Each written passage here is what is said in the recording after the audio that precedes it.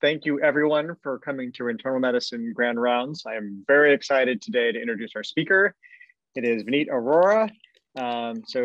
Vinny is at the University of Chicago and is just a tremendous leader across the field of medicine, and particularly within hospital medicine. She carries the title of the Herbert T. Alberson Professor of Medicine, and then the other titles of being the Associate Chief Medical Officer for the Clinical Learning Environment and Assistant Dean for Scholarship and Discovery at the School of Medicine. And over the past 20 years, Dr. Roy has just been a leader in the field in so many ways, transitions of care, sleep, duty hours, all these things that have really shaped our field. She's really been sort of integral in them. I also want to particularly mention the work that she's done around gender equity, because I think her work in helping to advocate and lead in those regards and the research she's done has really changed policy around many things that we've done. She's a member of the National Academy of Medicine. She's been federally funded by all sorts of federal institutes of health, as well as multiple foundations, including the Macy Foundation, which we'll mention. And without further ado, I'm going to let her talk to us about the IGNITE program, which is what she's been working on most recently through her role as the Associate Chief Medical Officer of the Clinical Learning Environment, trying to improve our hospital systems for all of us. Dr. Arora, take it away. Thank you. It's lovely to be here with all of you. And I'm just going to pause to share my screen for a moment to bring up my slides. And it's great to be here with Alan at VCU. I'm actually from Maryland, so I know your area. I have not visited Maryland, and my parents are there. They are vaccinated, as well as my aunt and uncle. I have a 1-year-old and a 6-year-old, so we hope to be able to road trip out there this summer. And but I'm lovely to be here with you virtually, and especially visiting a place that I do know. So I'm especially eager to talk to you guys on April 1st, not April Fool's Day, although it is, but it's also National Interprofessional Healthcare Month. And so what fitting way to be able to spend the day with you guys talking about something that's near and dear to my heart, as well as Alan's heart. And I think also your institution, given some of the investments that you've made or considering. And I'm going to be talking about the IGNITE program, improving GME nursing interprofessional team experiences, not just what it is and why we did it, but also how did we sustain and salvage during the pandemic, stuff that we are actually doing as we speak. So some disclosures, this work has been funded by the ACGME through the Pursuing Excellence initiative, as well as the Josiah Macy Foundation as a Macy Scholar. So for the objectives, we're going to discuss reasons to engage trainees and really all levels of learner and faculty in interprofessional clinical learning environments. We're going to identify mechanisms that engage these folks into interprofessional clinical learning environments, as well as the talk that I'm giving most recently is how do you sustain and salvage during the pandemic, whatever it is, QI, yourself, your faculty career, your promotion, and this one is going to be about teaming. So I wanted to start off by talking about the importance of interprofessional healthcare, particularly in the concept of magnet recognition, the ACGME CLEAR program. So we have now accreditors that are really focusing on teamwork and how well teams work together. And I'll explain why that is in a moment, but we know that better teamwork leads to better outcomes. There's been pioneering work done by Judith Baggs, who's a nurse scientist at OHSU, looking at ICUs. There's a variety of other work out there, and I won't summarize all of that work, but just to say it all is there, but kind of pivot from there to say, how do you do it? So the CLEAR program, led by Dr. Kevin Weiss at ACGME, visits institutions that are sponsoring institutions like VCU, like my own, and the role that I had and that I currently have is to help support that visit. And so what they found in those CLEAR visits, where they're meeting with C-suite leaders and GME leaders to understand how residents, fellows, and faculty are integrated into the clinical learning environment, are that they discovered 4 major themes that obviously we vary in the approach which we engage residents and fellows in quality and safety. We vary in the way we do strategic planning. We vary in the extent to which we invest in training faculty quality and program directors in quality and safety. And then lastly, clinical learning environments vary in the degree to which they coordinate and implement educational resources across the healthcare professions. And I don't need to say that if you ask somebody how interprofessional care is at their institution, you're going to get a very different answer. And so Alan and I kind of work in these circles, and so I know that everybody's setup is very, very different. From the nursing side, this is actually a key part of magnet recognition, magnet excellence from the American Nurses Credentialing Center that allows hospitals to indicate their organization is considered a magnet for retention, a place where nurses want to work. They have magnet hospitals have lower mortality rates, lower failure to rescue rates, lower nurse turnover, and lower vacancy rates, improved outcomes, higher satisfaction.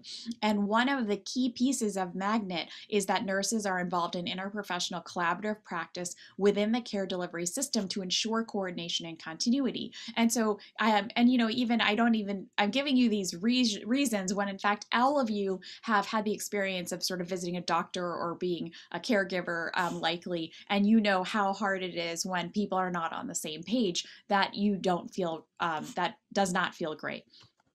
For those of you that work in undergraduate medical education, the AAMC, along with several others, have issued these interprofessional education collaborative team competencies, a few that I've excerpted here from the IPEC collaborative: clear roles, constructive reflection, and team communication. And so obviously really critical. I was fortunate to be part of a group called N-Cycle, the National Collaborative for Improving the Clinical Learning Environment. And here we are meeting in Chicago at the ACGME. I think I'm actually sitting right over here. And this was a really, sometimes you attend conferences, and although we haven't attended one recently, you attend conferences and they really change the way you think about things. And this is one of those conferences where they had a lot of this gallery style, dancing with markers debriefings. We were the faculty. So even though you have somebody here who's giving us a talk, there are these boards in the back, so a walking gallery, and then we were the ones who were going to lead our own discussion to reflect on the gallery. And we produced a white paper envisioning the optimal interprofessional clinical learning environment. And the white paper had several different pieces, recommendations for learners and for academic medical centers, for hospitals, and for patients. But I'm going to distill this down to this question, which is, as an implementation scientist, how do you implement this? Somebody gives you the stone tablets and then you're like, okay, now what? And so with that, I'm going to launch into the University of Chicago story, which starts circa 2014. So this has been stuff that I've been doing for a long time in the background at my organization that's just coming to fruition. So these things do take time. And so it started with our first CLEAR visit in 2014, where during the walk rounds, which is structured like a Joint Commission visit, so they do a lot of walk rounds, our residents and fellows expressed a lot of excitement about the organization. But when they talked to the nurses, here's what the nurses said. Nearly all nurses interviewed desired greater involvement with residents in quality projects. So we really had this sort of siloed system where the residents, in some cases, the residents were working on a project and published on how to improve use of Foley catheters to reduce CAUTI, and showed great outcomes. And then a nurse in a different unit would submit a quality determination to say, I want to do something, and hadn't even realized this other project took place. And so we were often connecting the dots, being like, okay, this seems very inefficient to have all these metastatic quality improvement projects. Why are we not aligned together? So what did we do? We went back to the basics, and many of you know my basics is talking to the front line, just getting out there. And so we convened focus groups with 15 nurses and 5 residents from med-surg units in spring of 2015. And we asked them, how are we going to do this?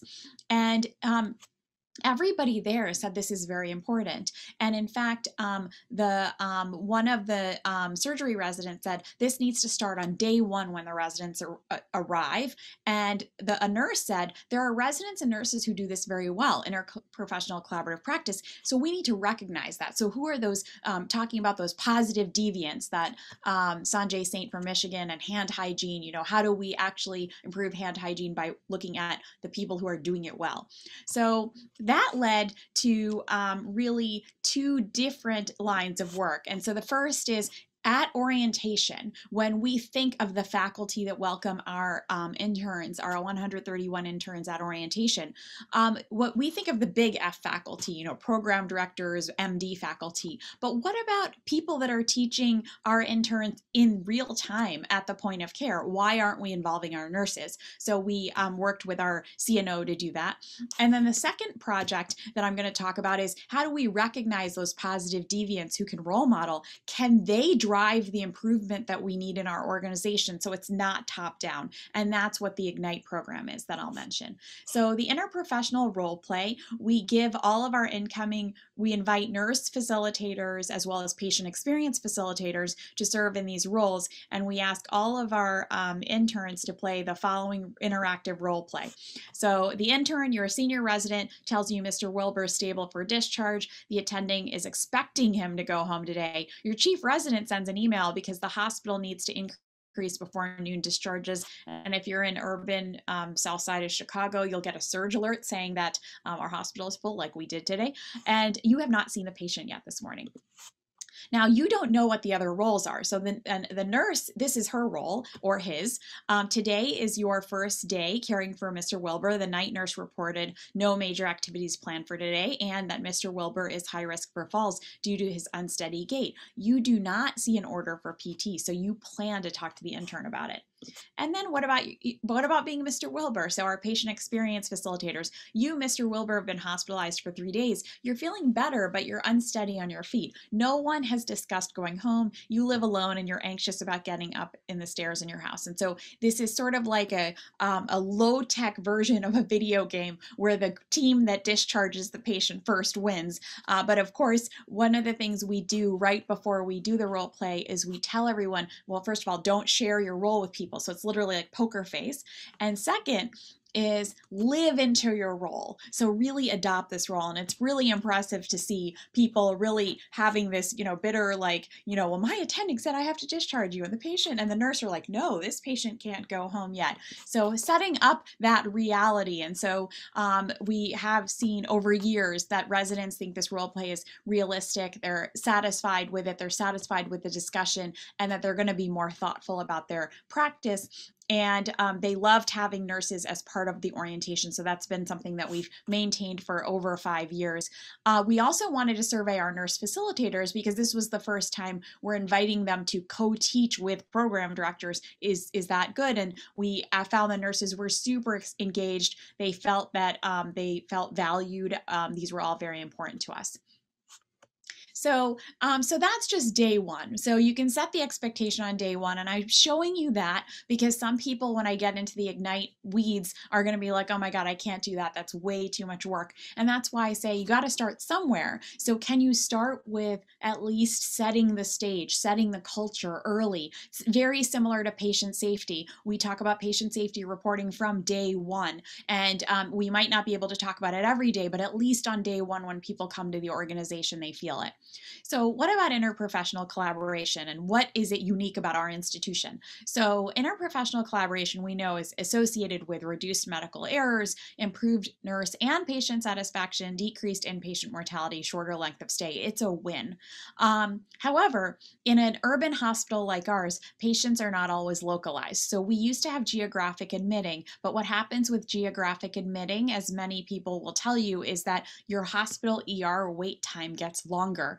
And in a place when we're running 98% capacity and we have long ED wait times, that could be really deadly. And so we try to 80% of the time we try to geolocalize with our bed logistics team, but we often have to break that. And so our patients are not localized. When I around on the units, I'm often walking 5 flights of stairs, get a lot of good exercise at least.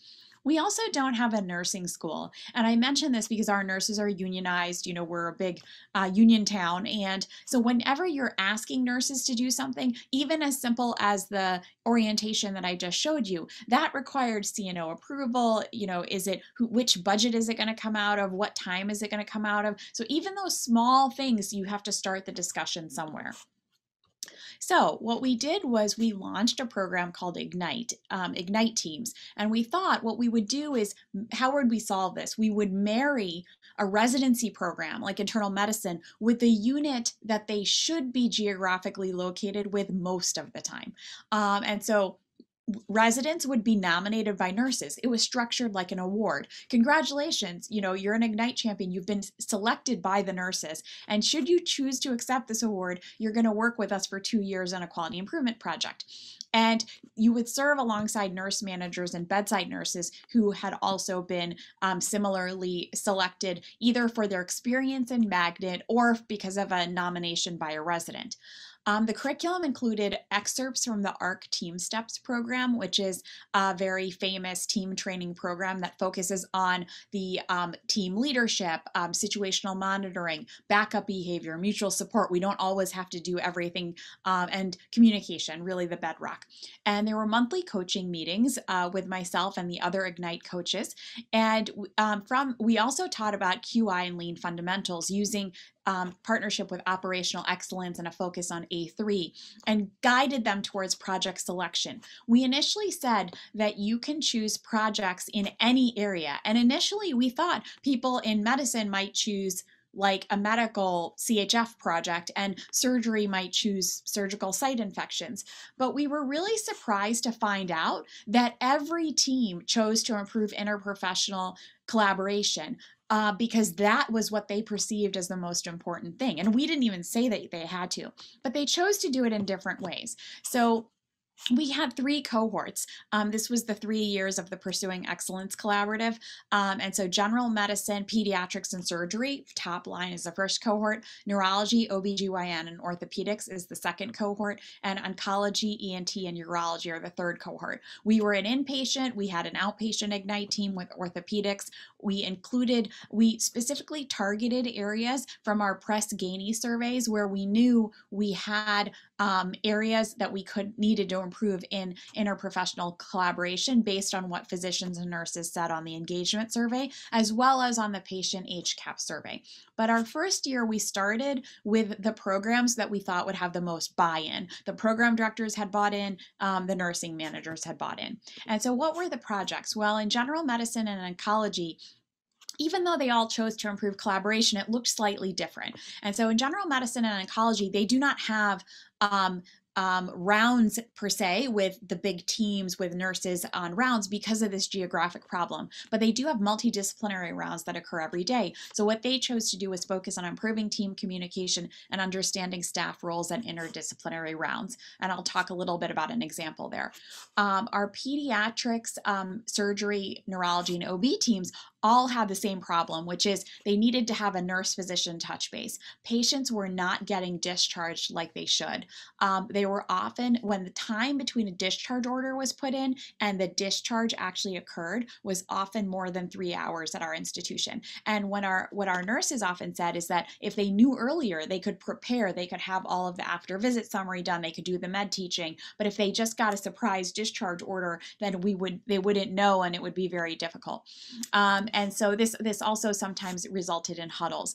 And then in orthopedic surgery, ENT, and urology, all of our surgical fields, interestingly, all chose to improve patient education, because one of the biggest burdens for them was the amount of education that needed to happen after a surgery. And so for orthopedics, just your activity restrictions. ENT, you get a new trach or a G-tube if you have head and neck cancer. How are you going to care for it? Similar with urology, what were you going to do around your labs? And that was actually an outpatient project as well, which was understanding, the need to get labs before you come to discuss your risk for prostate cancer. So what did our coaches do? Well, we supported the teams with process and outcome measures. Our process measures, we worked with operational excellence. We have these MDI boards in every unit on our hospital and our clinic called Managing Daily Improvement Boards that are part of our Lean Kaizen work. And we encouraged all the resident and nurse teams to add a measure onto the board to measure the process in real time that they were measuring. And then we also created custom scorecards through our data and analytics pediatrics team Tableau scorecard to monitor service outcomes. And we didn't select service outcomes that were not measured by the institution. We made them select service outcomes that were already measured so that the build wasn't as bad and I wasn't going to be waiting a year for a measure out of our institution.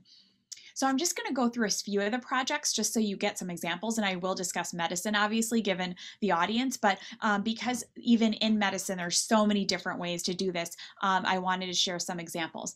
The first is pediatrics. I mentioned pediatrics because pediatrics actually chose to be an Ignite team. They called us. They're like, we want in on this program. We heard you're doing it. And I'm like, okay. And it turns out that they already had this strong culture of family-centered rounds. And I know some of you might be med peds and know this. This is actually our attending hospitalist, Dr. Barrett Frome, on rounds pre-COVID with all of her team. I will show you a post-COVID picture. So please remember this. And what they wanted to do was add the nurse into rounds. And so what they decided to do is that they would ask the nurses to join rounds whenever rounds started on Comer 5, which was more a geographic-based medical unit.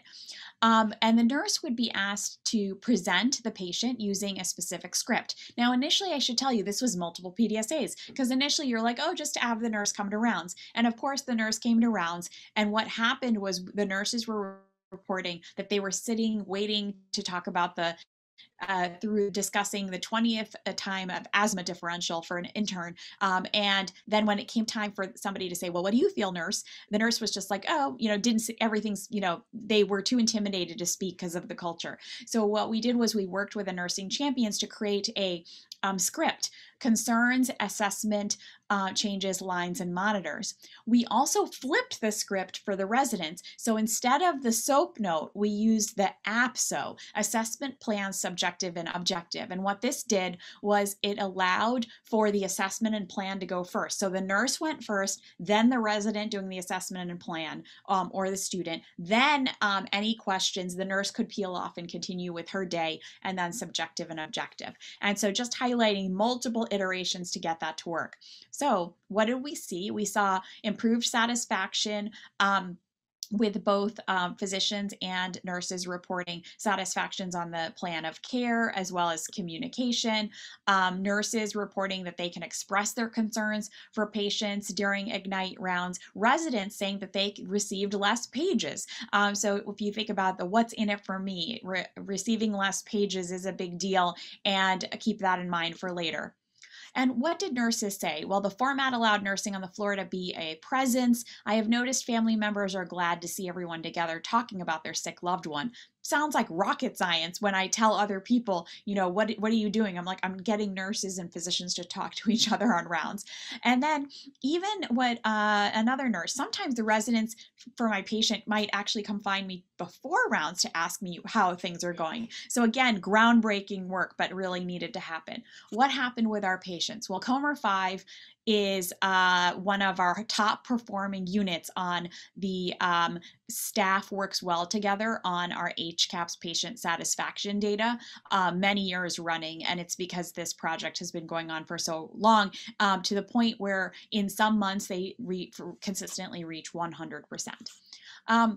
How do you know change is really sticking? You know when the new interns come, and we ask every Ignite team to cement the best practice at orientation with the new interns. So when the new interns, this is Chris Matson, who's pictured in the front row as one of our Ignite champions, actually explained the project as a second year to his intern class, the other interns were like, well, what were you doing before? And that's when you know you have made a change, because the other folks that you're worried about whether it sticks, but the new folks are like, oh, what were you possibly thinking before? Of course, we're going to buy in. So what about medicine? So internal medicine meets every used to meet every they still meet, they meet virtually now, so I'll tell you about that in a minute, but I did want to go through the actual what we did. So we had a room, multidisciplinary rounds. Here you can see everybody smiling. That was not the way it was before. People hated multidisciplinary rounds. They thought it was a waste of time. The nurses and the case managers were like, it goes too long, it's routinely 90 minutes. The residents were like, oh, I have to go to multidisciplinary rounds, not understanding the value.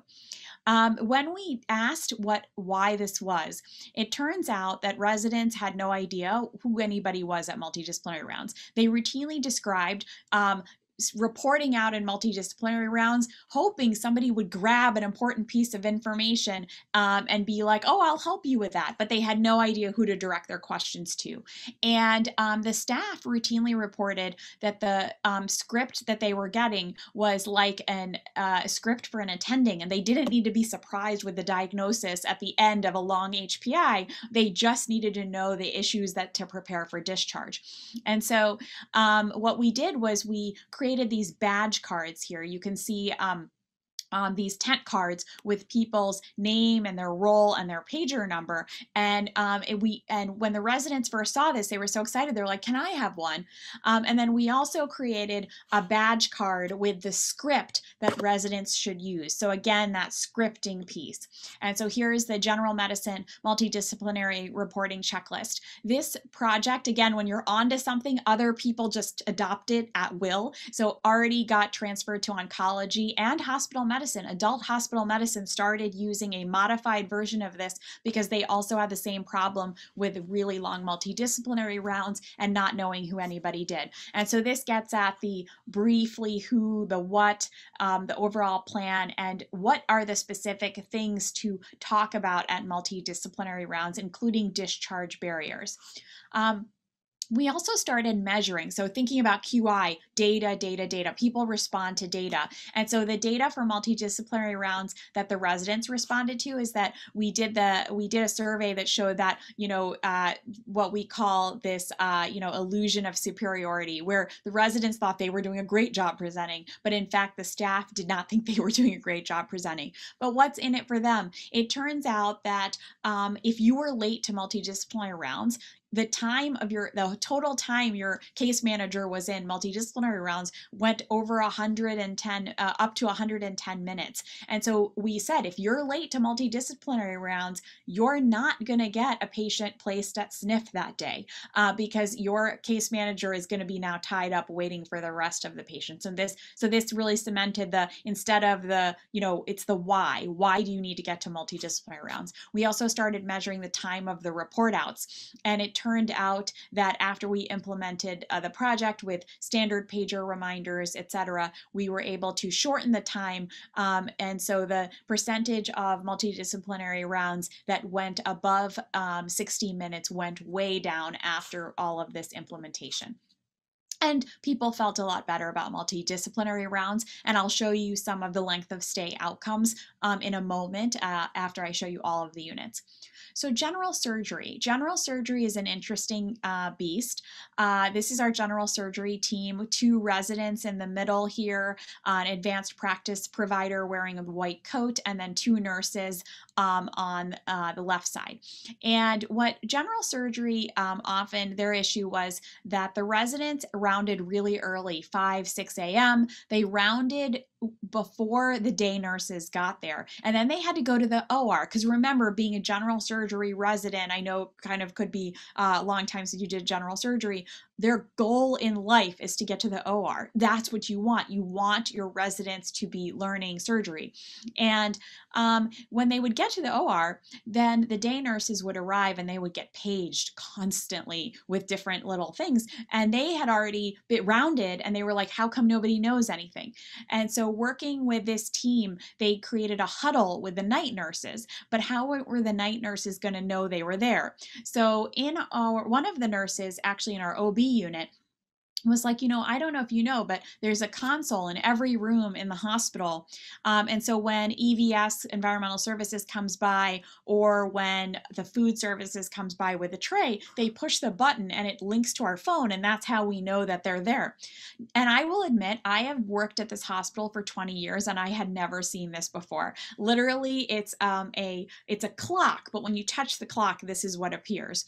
And what we did was, with clinical engineering, we added a button to the 3rd floor, but we realized that you couldn't add it just to the 3rd floor. It went live house-wide. So what we did was, like, we got buy-in from all nurse managers to say, we're going to add this button, but we're only going to do this project on the 3rd floor to look at outcomes. And then if it works, we'll expand. And that's exactly what we did. We taught the residents to, in the morning when they're rounding, to push the button, MD in the room. It now says MD, APP in the room to be more inclusive. And you can push it anytime, but especially in the morning. And then the night nurse will come and do a huddle. So the team presses the button when rounding, texts the alert to the nurse phone. The nurse and providers can meet at the bedside or do a touch base in the hallway. So this, again, really a simple maneuver, but really took some time to stick, but really transformed what people thought. So the residents thought that this definitely improved their care and improved their pages.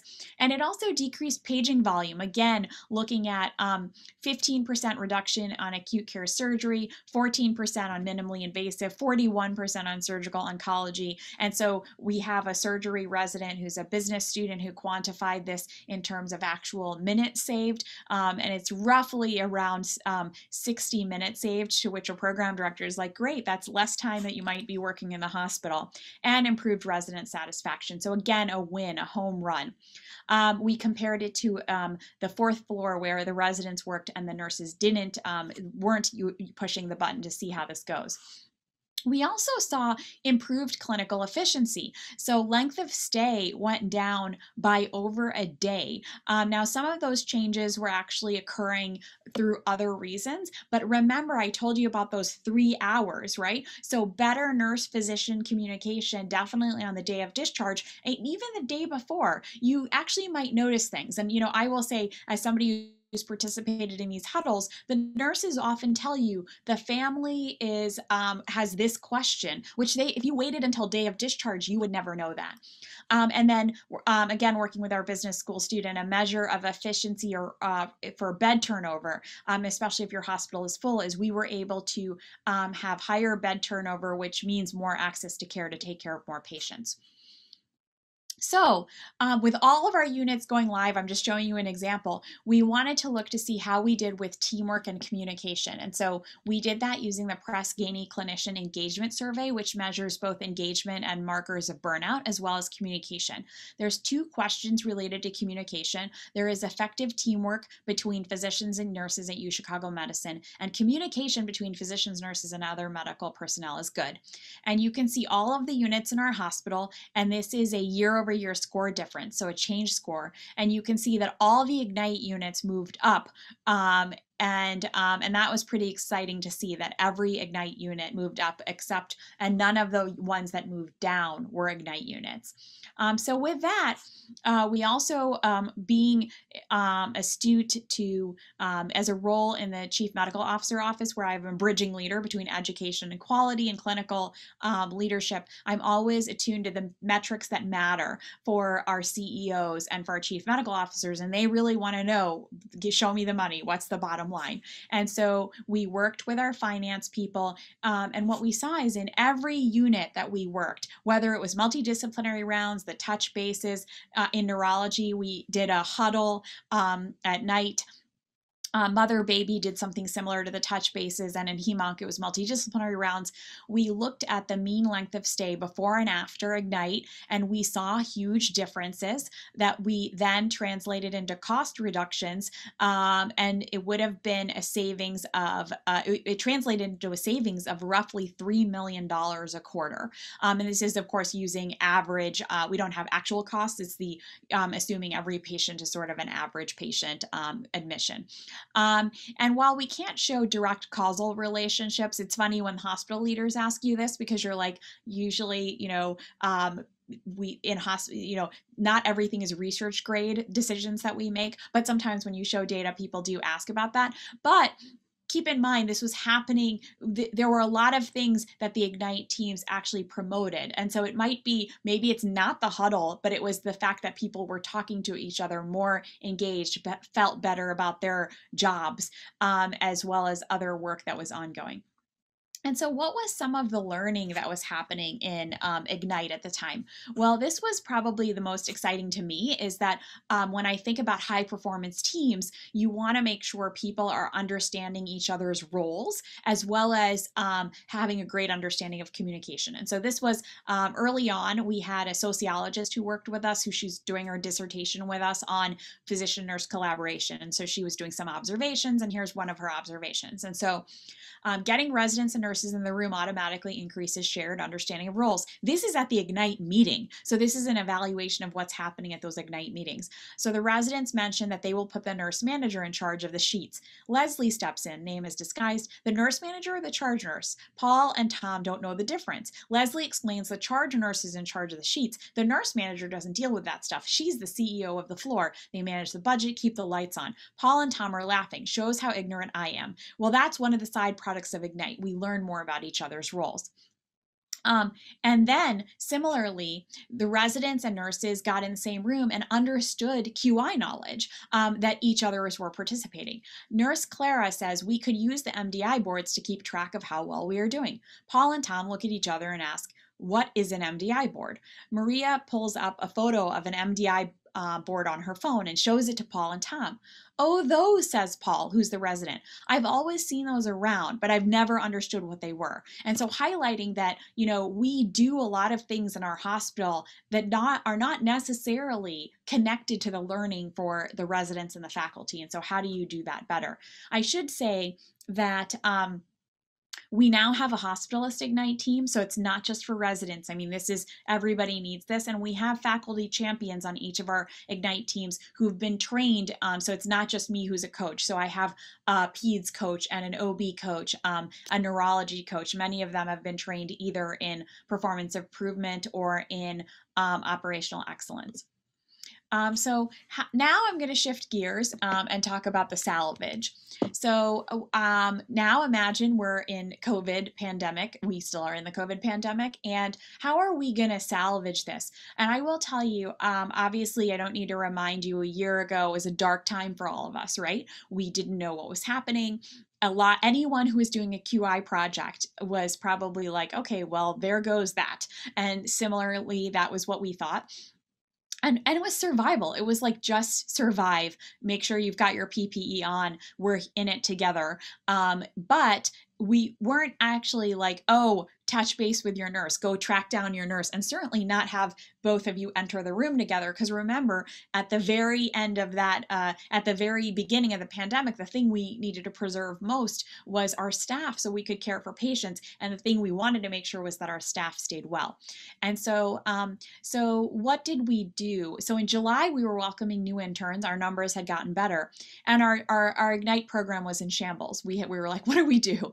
So we decided that we needed to do a massive reignite and a relaunch.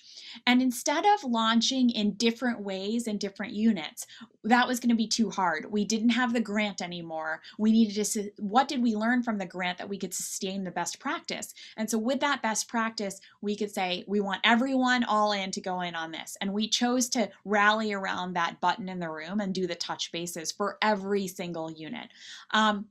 And we highlighted, nurses are the most trusted profession in the US 19 years in a row. And we are in this, major movement of distrust right now of the healthcare system. And so how are we going to partner together? We need to be on the same page. Improved teamwork is even more essential during the pandemic, given the issues of hospital capacity.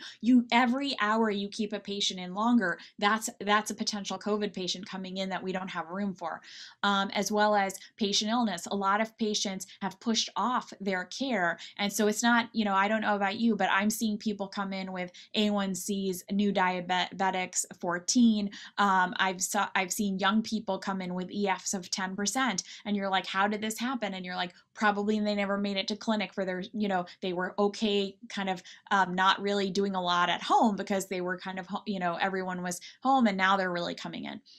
And it was harder for physicians and nurses to touch base because of the social distancing in the hospital. So one of the things that happened with Ignite is that instead of pushing the button, people started doing touch bases because the nurses would see the physicians and they knew they were invited. And so the nurses would just grab them or do a touch base afterwards. And so we saw a plateau in the button pushes, but we saw that people were doing touch bases. With the COVID pandemic, we saw that it was harder to do that because you would not see the resident or the faculty. People were rounding separately. As a hospitalist, I'm rounding alone often on a teaching service. And so it was also harder to recognize people with PPE, and very hard as we were welcoming new interns. How would they have that teamwork and facial recognition? So we relaunched the MD APP in the room button, where we asked physicians and APPs to push the button. We asked nurses to see the alert, obviously, and then do a socially distanced touch base in the hallway. And we went live with this in July. And so here is actually right there in the middle is where we went live in July. You can see the big uptick. So the bottom where we bottomed out is the pandemic. That is March 16th, shelter in place, big catastrophic downward until we relaunched when the new interns arrived. We dipped again, and that corresponds to our November surge, our fall surge, and then we shot back up. We were like, we got to do this. We put all of our effort into a relaunch again with more champions, and we got a big uptick, and you can see that we did, over the holidays, it came back down again, and then it's starting to steadily increase. And I've seen this with so many QI projects. It takes a few cycles of big upticks, and then it starts to steadily increase. And this has translated into, and I should also tell you that we are seeing, when I was on service recently, people are touch basing without pushing the button because they're seeing you beforehand, which is exciting to see. So we're actually going live house-wide today with a board metric in the MDI board metric, which is, did you have a touch base today? And then we also look at our patient experience. Does our team work well together? And this is over the course of the pandemic. And we now see that almost all of our units are in the green. And I don't need to show you that we had a lot of red units early on. And so we do believe that this is working. So I do want to end with how do you salvage rounding, since I think that's a very important concept for education and clinical care. And so let's go back to pediatrics, which has those family-centered rounds. This was perplexing to them, which is how do they do this in the focus of the pandemic. And so what they did was they actually worked on a system called Leapfrog. And here you can see this is the patient's caregiver with consent to be photographed, that is outside, and there's a little red line on the under the doorway. So they place that line to be like, you can stand over there, don't come out. You've got a nurse, you've got a medical student presenting the case, you've got a nurse, and the attending is taking the picture.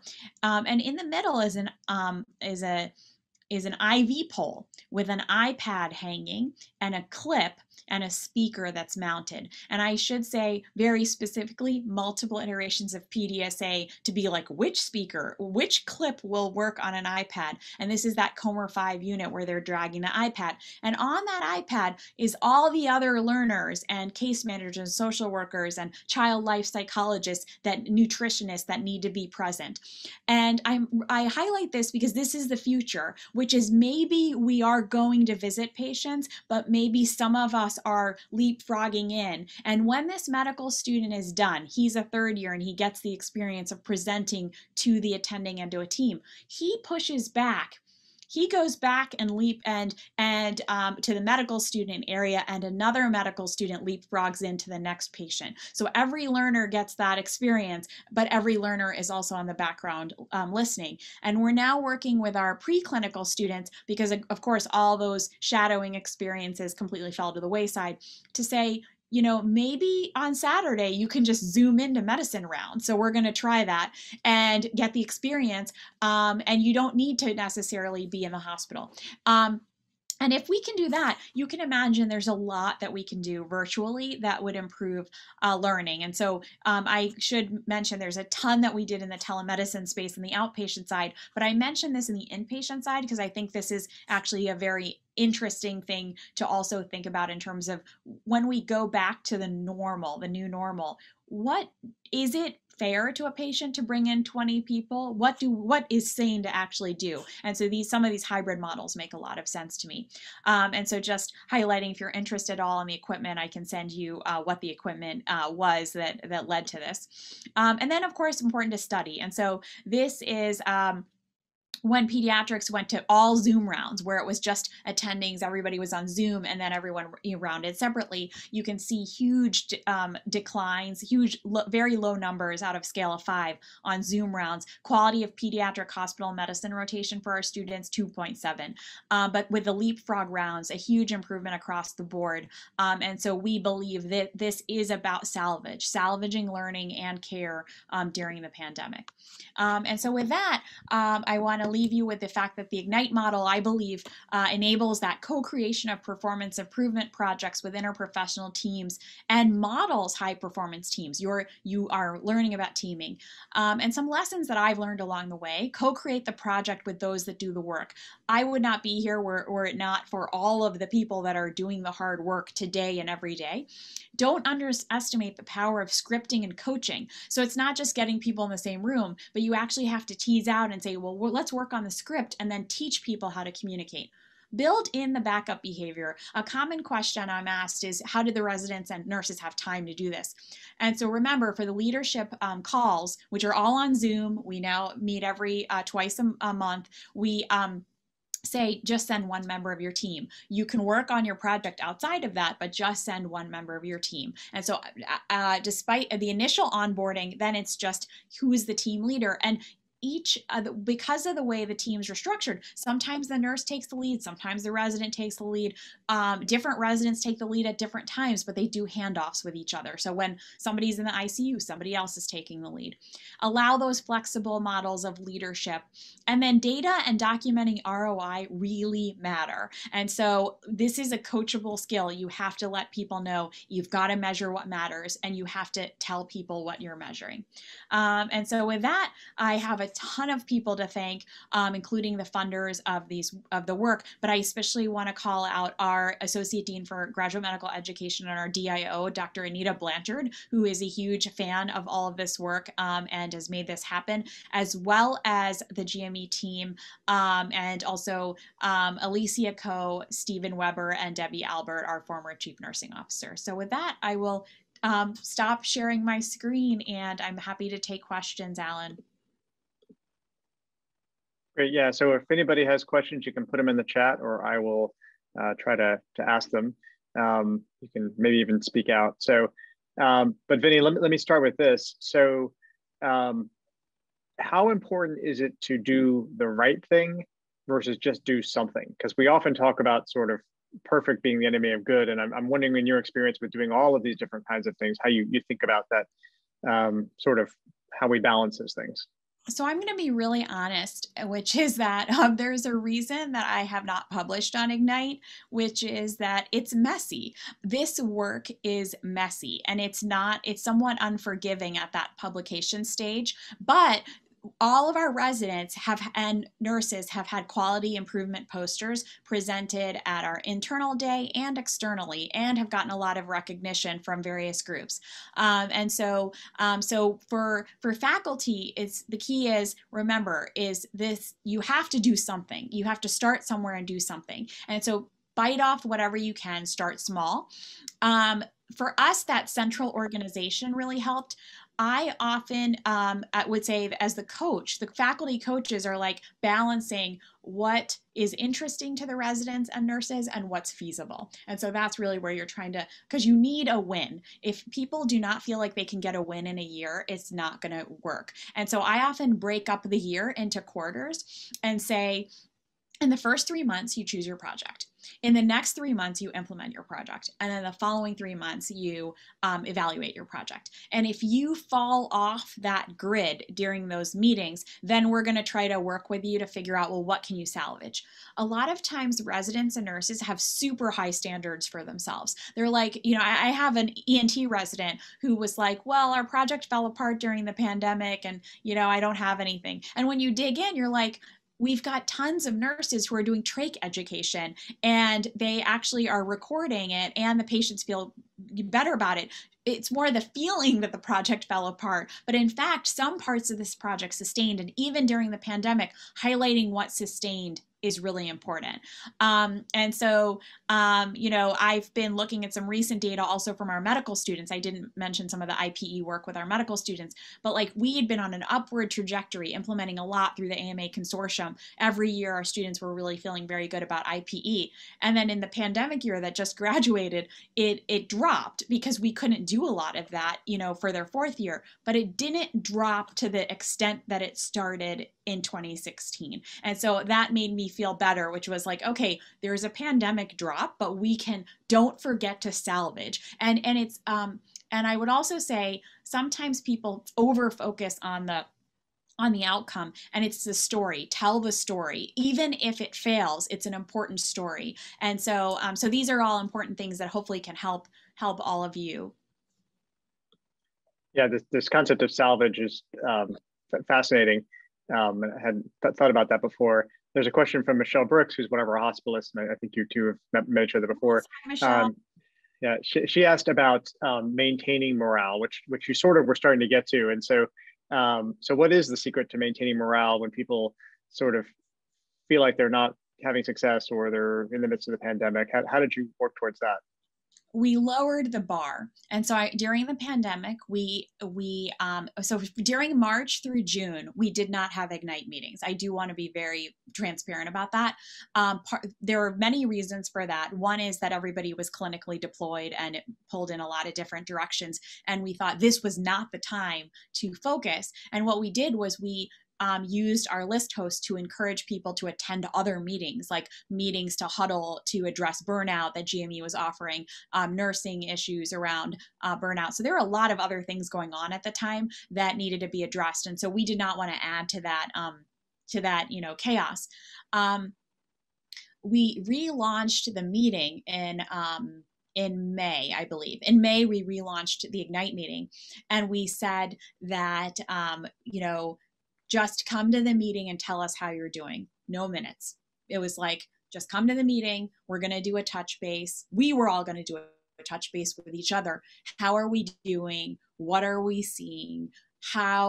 What is the new normal? That was the topic of the meeting. So as opposed to the formal minutes and data, we showed no data. We just went around the room in Zoom and asked everybody to tell us what they were seeing and feeling. And we had really high attendance. And in fact, in the Zoom world, we have higher attendance at Ignite meetings than we did before. So that's one of those salvage pieces, right? Which is the residents can all of a sudden come to the meeting. And even if they come for 10 minutes from clinic, they feel connected.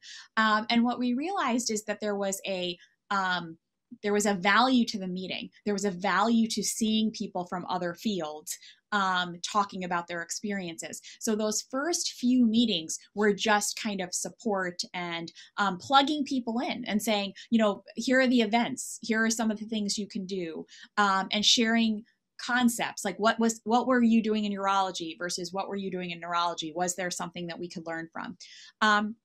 And then when we relaunched, it was getting the buy-in and saying when the teams, I remember one of the teams was like, I just don't know that we can do this. And I was like, you know what? We're only going to do one thing this year. We're all going to work on this one thing. And they were like, okay, that seems great. And then, we were like, one of the surgery residents was like, you know what? I'll prepare the tip sheet and everybody can use it. So then instead of the teams being small mini teams doing their own thing, it's a mega team, and the mega team is all pushing all in the same way. So the alignment is very powerful, especially right now, to say you're part of a big team. And so that's what I think has been the secret to our success. So you have a commendation and a thank you from Peter Buckley, who's our dean. So thank you, Dean Buckley, for being here, and Vineet, know that he very much appreciated your presentation. Georgia McIntosh, one of our other hospice leaders, has a question about how you get learners, residents, and students to think about concepts like length of stay that are not things that they necessarily are excited about and see as reasons to be in medicine. That is a great question. And I will say that this is a lot about it. A lot of this is about the vocabulary. So length of stay is, I attend a lot of access and capacity meetings about length of stay, as I'm sure you probably do too. That's not going to be something that really drives interest in the medical education community. But if you change it and say access to care for our community, like length of stay, if you're a hospital that runs at 98 to 99% capacity, is an ED access issue. And so we literally have gone through the calculus to say if we reduce length of stay by several hours, that's X number more patients seen per month that we would be able to serve our community. That matters. Clinicians can get behind that. The other thing that people can get behind, again, that's why we measure paging. We measure the ease of practice, the well-being measures, because if we're all doing better, then we should feel like we're doing better as well. And similarly, readmission.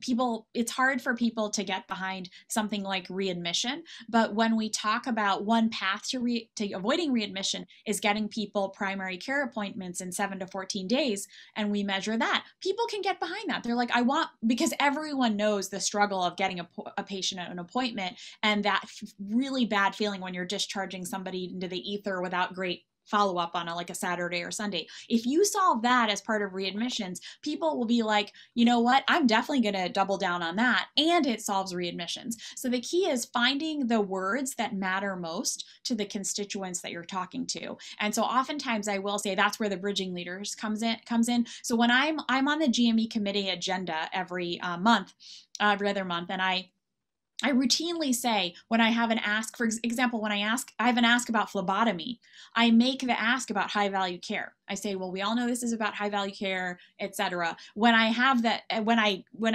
ask to go to, the hospital, I don't say necessarily QI, systems-based practice, high value care. I say something like, we know that phlebotomy is overwhelmed and the time to get a lab, et cetera. And this is about improving turnaround time. That's the word that they care about, turnaround time of the lab test. And so it's about what is that measure that they're measuring. And obviously medical educators are measuring very different things. And so if you can get that program director competency checkbox checked and a hospital leader checked, then you're in good shape. And that's what I sometimes really think very carefully about the messaging so that it matters to the group that I'm talking to.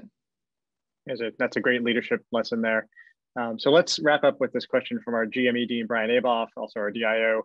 So he asked, with residents fluctuating schedules where they're, inpatient, outpatient, ICU all over the place, how do you get continuity across these projects as they're trying to move things forward with the nursing staff?